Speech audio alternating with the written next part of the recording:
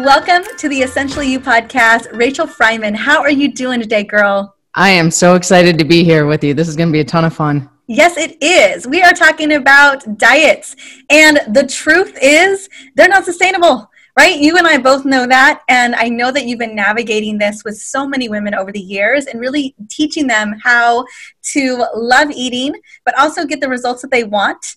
And so before we get into this and we talk a little bit about why they are never sustainable, because I know some women are still trying some things out and it's not working, let's get clarity there. But before we do that, Rachel, I would love for you to just paint why, kind of that defining moment for you when you decided that this was the work you wanted to do. Like you wanted to become, the CEO of MindStrong Fitness. What was that moment for you?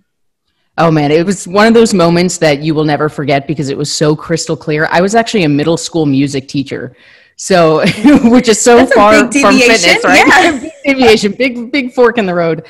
But the path that makes sense is the fact that I started going to the gym myself just as a release, right? When you teach middle school, there's a lot built up behind that, and I just started going to the gym as my own peace of mind at the end of the day. And after a couple of years of doing that, people start to see the difference in your body. They start to talk to you about it. And I heard the same thing from a lot of teachers, just questions like, I wish I could get in shape, but I don't know what to do. Or I feel intimidated by the gym, or nutrition is so confusing because you Google weight loss and you get 5,000 different answers. So it happened very organically. I just started taking friends with me to the gym and showing them, like, here's some exercises you can do. Here's some things you can do with your nutrition. And for me, the pinpoint defining moment was the feedback I started hearing, because it had nothing to do with what their bodies looked like. I heard things like, I am showing up as a better teacher for my students. I am showing up as a better spouse, a better partner, a better parent because of the way that they felt about themselves.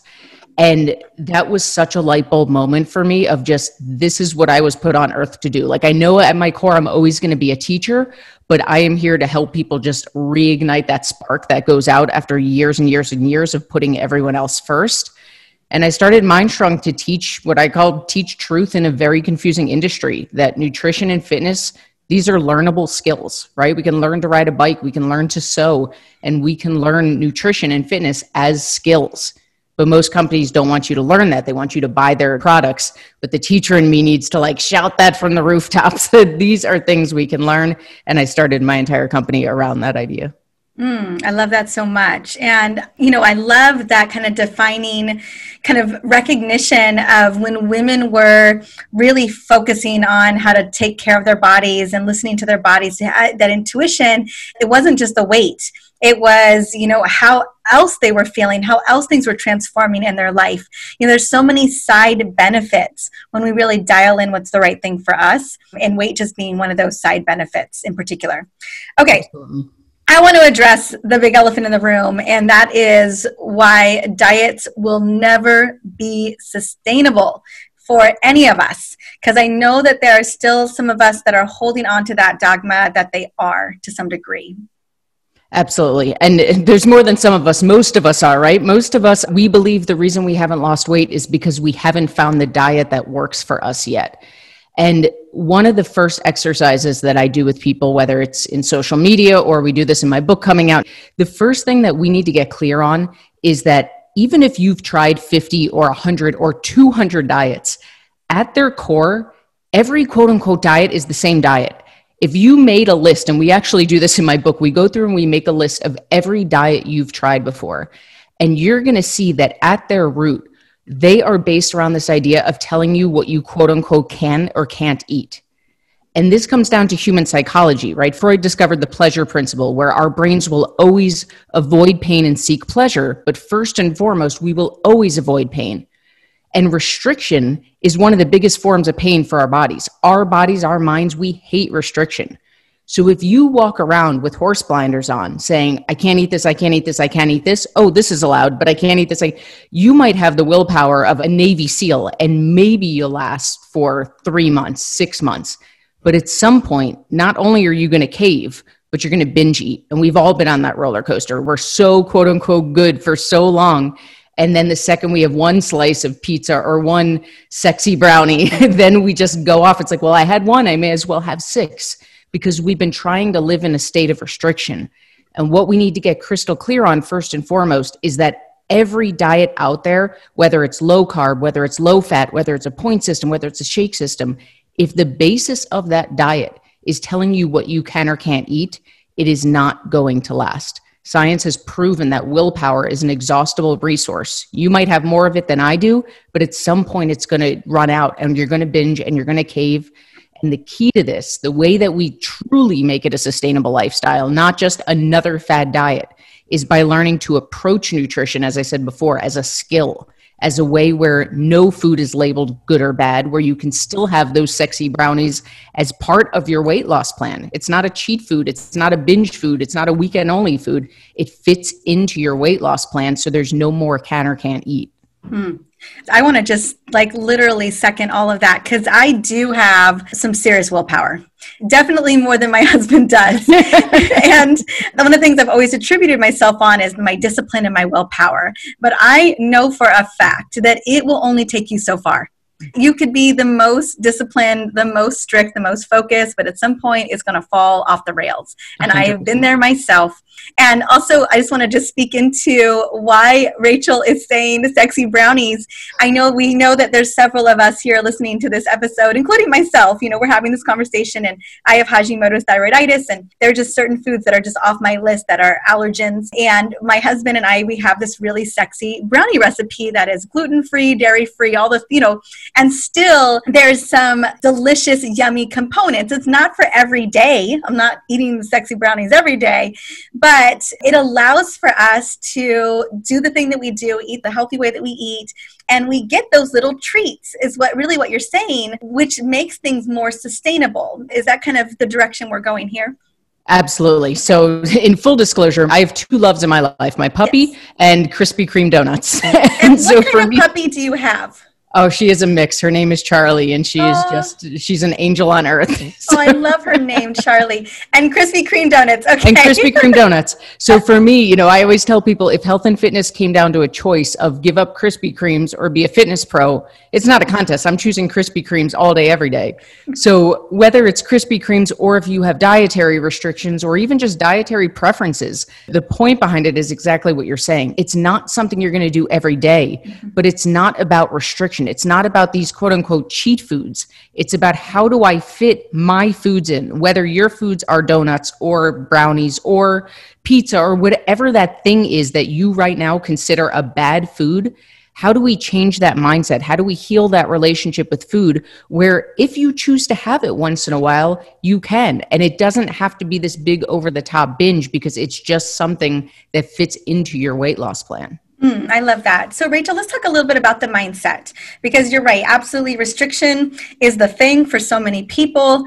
The willpower gives. We feel so much shame and blame when we mess up, right? When we veil ourselves. I see it all the time where women are just like, I failed. And I'm just like, guess what? Tomorrow's another day. And it's not about failure. Every day we get many, many opportunities to make many decisions about what we put into our bodies. We vote with our fork. And so talk to me, as we're navigating this terrain of figuring out what's the right thing for us, what's the right thing for me, because what's right for me isn't going to be right for you, based on a lot of other factors. But how can I shift my mindset where, I don't villainize these foods necessarily? Yes, maybe they're not phenomenal for my body working optimally. Certain foods, maybe that's the case for certain people. And when I don't eat those, I feel super great. But I also want my treats, my healthy treats or whatever those little treats are, and I don't want to villainize those either. I want those to be a part of this beautiful landscape of me enjoying life. Is there ways that we can start to shift that a little bit differently and really start to look at it in a way where it's all a win? Absolutely. Yeah. And there's so many aspects to this whole mindset piece. The name MindStrong comes from two different mindset pieces. One is the education piece to this. And the other is that in so many weight loss techniques and so many different diets, there is this mindset aspect that is missing, right? And the analogy I always like to use is a lottery winner. We've all heard the cliche statistics that most lottery winners blow their earnings within the first 2 years. And the reason is, if you're holding this deep-seated belief that money is the root of all evil or having money makes you a greedy, selfish person. Of course, you're going to self-sabotage right back to homeostasis. And the same is true with health and fitness, that for most of us, we have spent so many years digging these deep-rooted beliefs without even realizing it, telling ourselves, I have no self-control, right? I can never stick with a diet. I have no willpower. All these things we take as personal attacks on ourselves, and we take them to be truth with a capital T about us. And one of the things I love about the exercise I was describing of laying out the diets is you start to see, wait a second, this is not me. I am not the problem. The problem is the method I've been using all these years. This method, these diets were not designed to be sustainable. They were designed to keep me reliant on their company.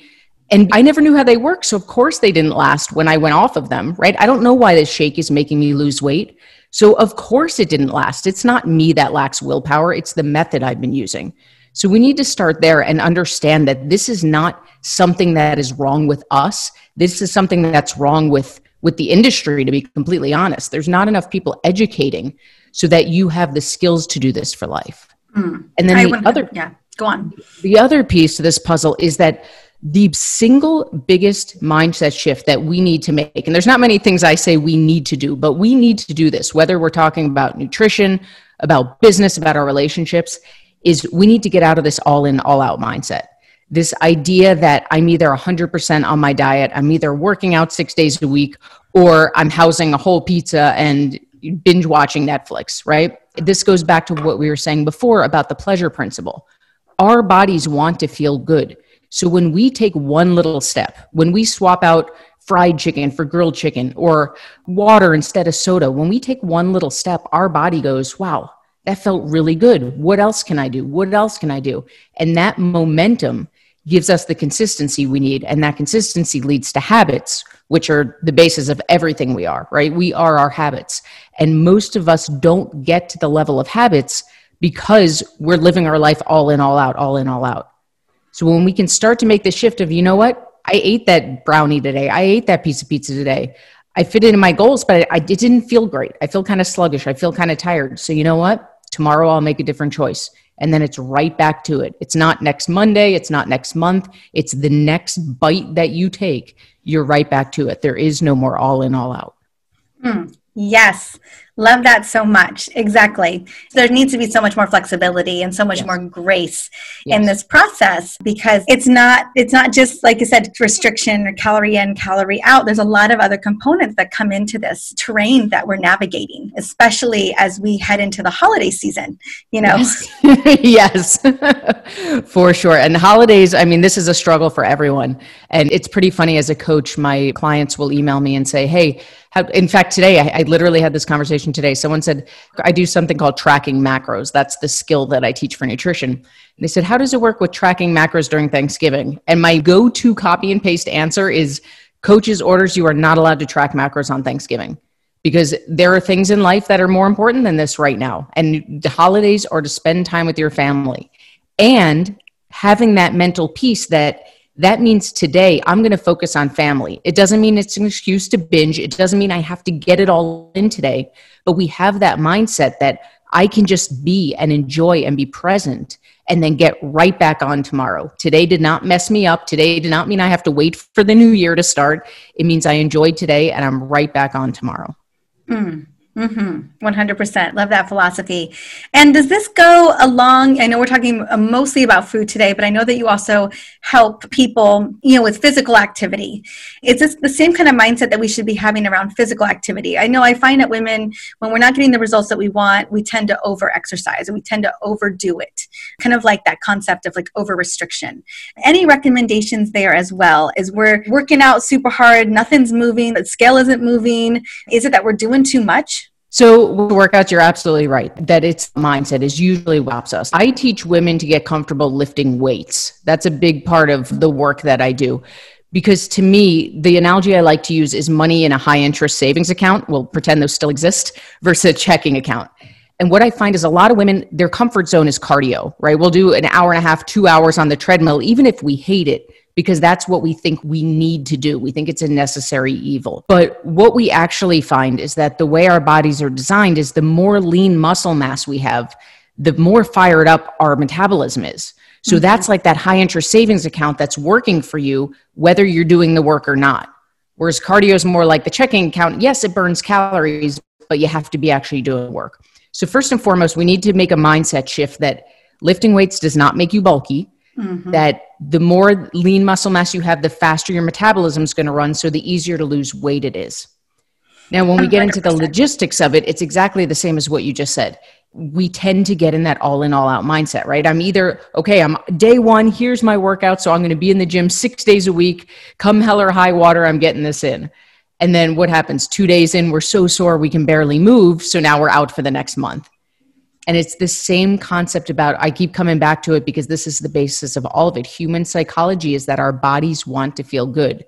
So if you're not working out at all right now, committing to 2 exercises a day, 3 days a week, that is a fantastic place to start. I don't suggest you jump in at 6 days a week doing a full hour-and-a-half workout because you're going to be rocked after one day. It's these baby steps that build momentum, and that momentum is what leads to habit. And I 100% agree with you.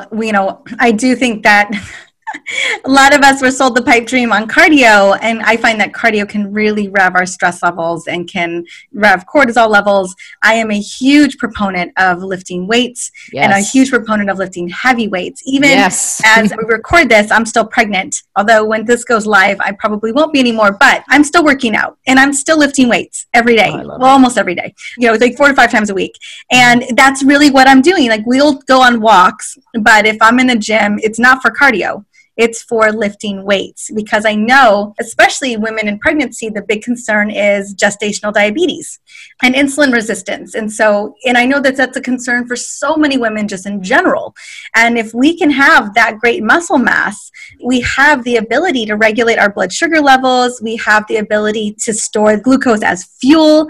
I just love the idea. And we are able to have more longevity for longer. So I'm really such a proponent of not only the metabolic resilience that we get from lifting weights, but all of the other great benefits that come when our muscles, which is what I consider to be one of the most important organs of longevity, are preserved, especially as we get older.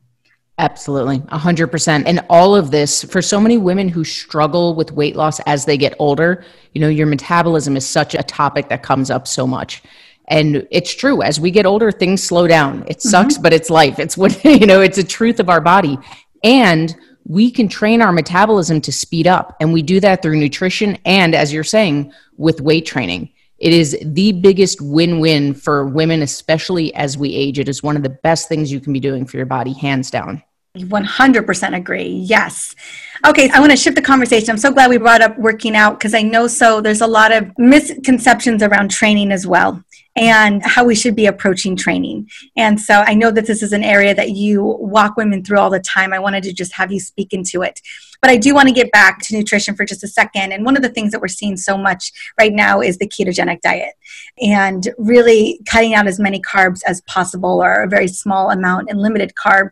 And I get the benefits to some keto. I am definitely not a full proponent of any level of long-term keto or anything like that. And I also think that, especially when women are still cycling, that carbs are very, very critical to our hormone production. So speak to me about kind of the demonization of carbs right now and why we're misplaced in that. Oh my goodness. If there's one thing in life that I wish I could physically do, it would be to just give carbs a bear hug and apologize for all of humanity. Yes. So the way that our body is literally designed, it doesn't matter what you believe in, whether you believe in God or the universe or the Big Bang, like we are talking about human biology right now. And human biology shows us that the way our bodies are designed is that we literally go to carbs first for energy. When your body needs energy, it looks for carbs first and foremost. So when you go on one of these low carb diets, like the keto diet, what's happening is your body is looking for its first choice, carbs. When it doesn't find it for a prolonged amount of time, then it starts producing ketones, which it burns for energy. And what you're doing, to put it bluntly, is you are tricking your body. You're tricking your body into doing something it was not designed to do. And to me, like, I take a step back and I think about what the human body is capable of, right? It can breathe without my conscious thought. It can heal myself when I cut myself. It can keep my heart pumping. The reason that we struggle with weight loss is not because we haven't tricked our body enough. It's because we haven't learned to fuel it in the right proportions.